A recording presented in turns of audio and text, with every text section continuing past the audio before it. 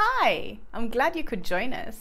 By us, I mean me and my pooch over there. His name is Prince, and everybody else who's watching this video. So today I'm going to talk to you about something that I think is really interesting, and I've seen it work for other companies. And when you're looking at where to look, you're looking for talent within the organization and the kind of people to promote. The best place to find them? Customers facing staff.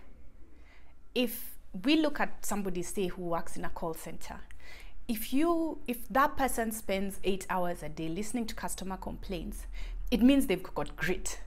They've got staying power, because that's a hard job.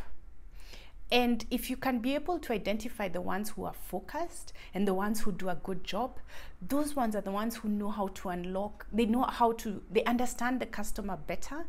They also understand the internal processes and systems better. And they know how to unlock some of those problems that will help solve customer problems faster.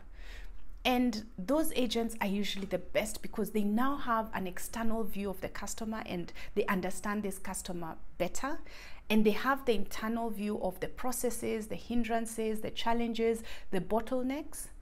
Then when you groom that person, that's the kind of person who will make the CEO, because they understand things from both internal and external perspective. And then, of course, you have to groom them in other areas that are key to leadership. But then you've already, got half your work done.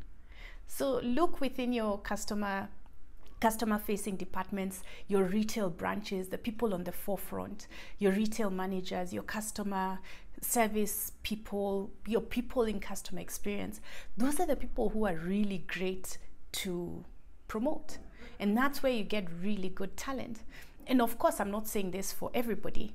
I mean, there are those who are very focused and there are those who are extremely unfocused. So if you're one of those who's extremely unfocused, just know that you're in a great position to make a difference and your boss will be looking in your direction. So you want to, make sure that you're suitable for the part.